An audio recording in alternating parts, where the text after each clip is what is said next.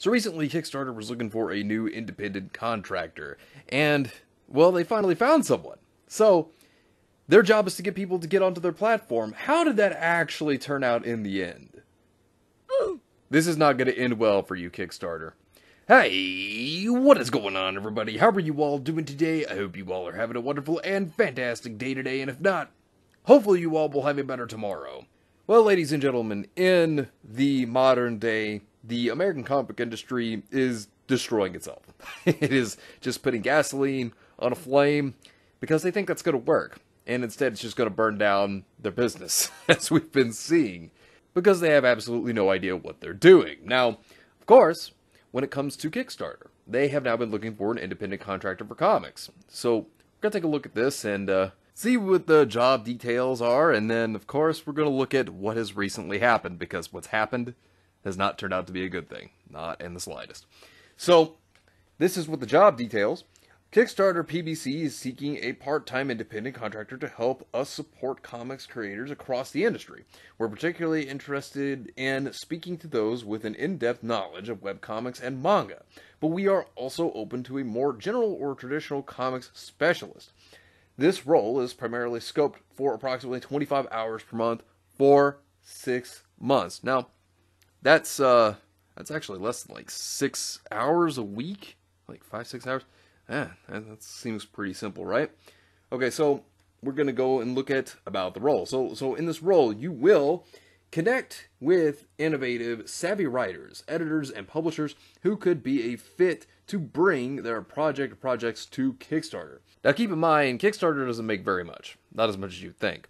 So they're looking for more people to be on their platform so it can help them grow, right? You know, they got to make that money. You know what I mean? So what better way to do it than to try to get people onto their platform, right? You know, which is what they're aiming to do here. Make the case for Kickstarter to potential creators and or get a sense of the reasons for reluctance to use it. So trying to have somebody that has good conversation skills, someone that can pitch the idea of Kickstarter to them and kind of say, hey, look, you know, this is why Kickstarter is good. This is why you should use it. You know what I mean? Like, and if they can get people that are from like Indiegogo, you know, their competitors, then, you know, that would be a plus, because that's what businesses do. You know, they try to go after their competitors and try to get people to understand that, hey, look, you know, this is why we're better than our competitor. This is what they're trying to do, right? So you kind of get the gist of what they're doing here. This is a pitch to get more people onto their platform. This is what they're doing. Suggest creator resources that could be helpful for Kickstarter to commission and distribute. Offer strategic advice to creators who choose to launch projects both before and during their campaigns. Help build relationships with partners in the ecosystems, conventions, writers groups, associations, etc. Attend weekly check-ins with the Kickstarter team to share your findings and progress. You know, be like, hey, look, this is what I did for Kickstarter. This is how I got people here, you know, or, you know, how I've been trying to, you know, basic stuff like that.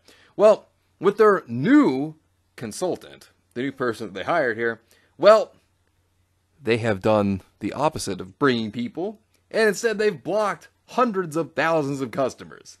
Yeah, I'm not even kidding. Tug had the whole thing, you know, that umbrella guy. Kickstarter's new comic consultant blocked myself and thousands of comics creators. Because this is going to make people come to their platform. No, it's not. You know, this is going to make more people go away from Kickstarter rather than to it. This was dumb.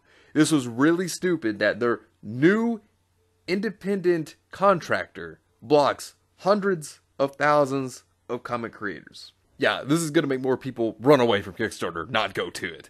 And this is not the first time the Kickstarter had this problem. You see, back when they had Camilla Jang, who she was she basically tried to create a union on what content could and could not be on the platform. Basically gatekeeping, and if your content didn't fit their ideology or their perspective, then they didn't let you use it. You know, it was also like how they went after, you know, your boy Zach, or, you know, YouTuber Diversity in Comics. They went after him because they didn't like his YouTube videos, so they didn't let him have his project on Kickstarter. You know, they basically, you know, just said, no, you can't have this on here. They took it off.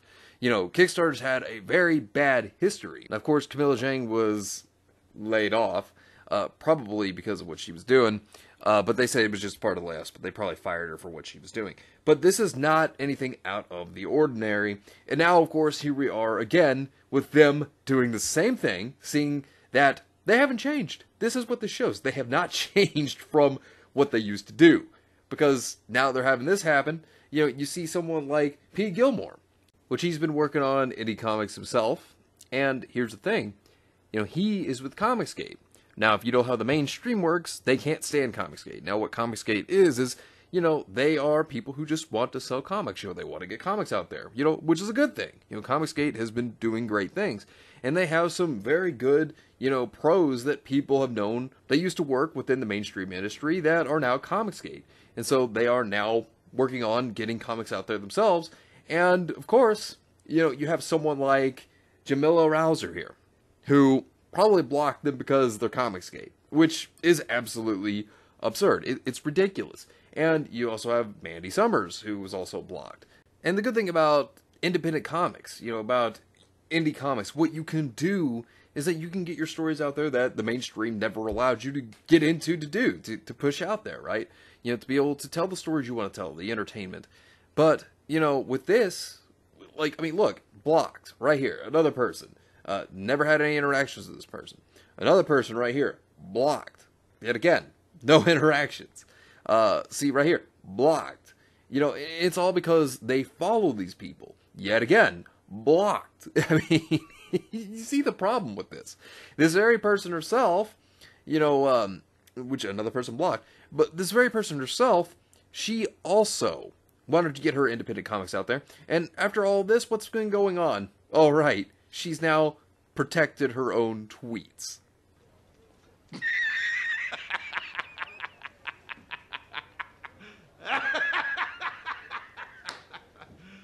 Now, I just want to say, first off, do not contact this person. Leave her alone. Don't bother her, okay? But I am going to say this. You look at her profile, right? She has, disabled chronic pain by she/her.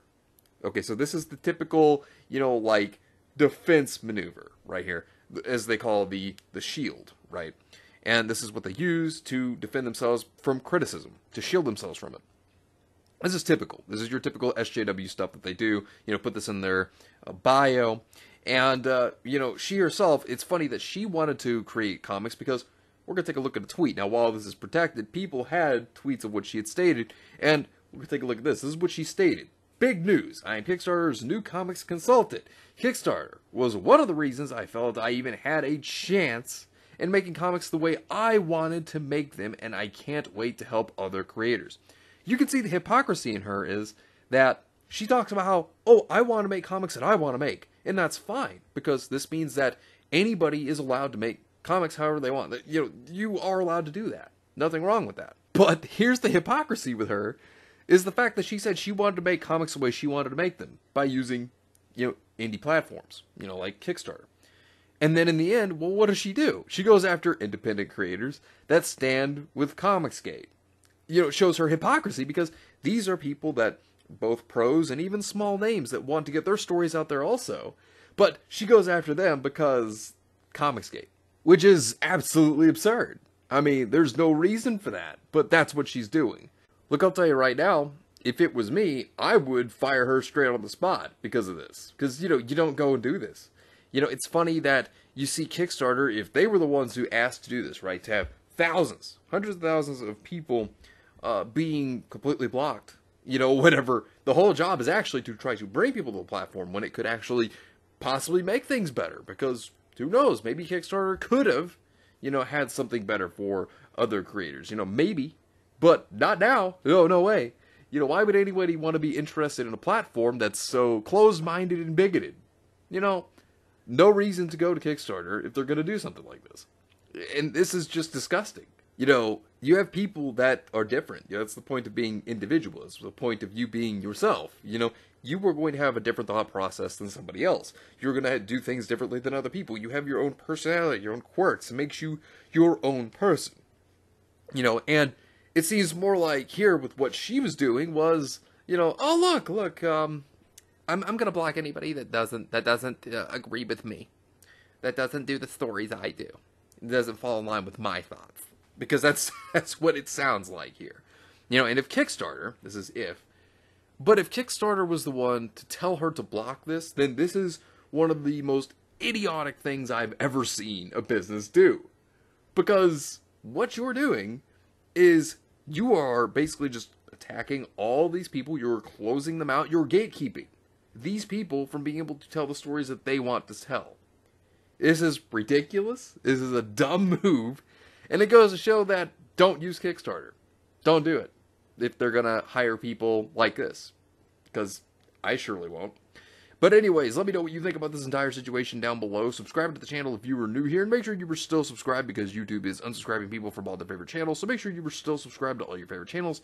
Hit the video with a like, and also be sure to share the video on social media. Spread the word and get it out there. It's greatly appreciated, and it really helps out the channel a lot. Also, be sure to follow me on both Discord and Minds. We have a wonderful community there. Not only that, but it will keep you up to date on when the newest videos will be released, as well as any other upcoming events in the near future. So be sure to follow me on both Discord and Minds.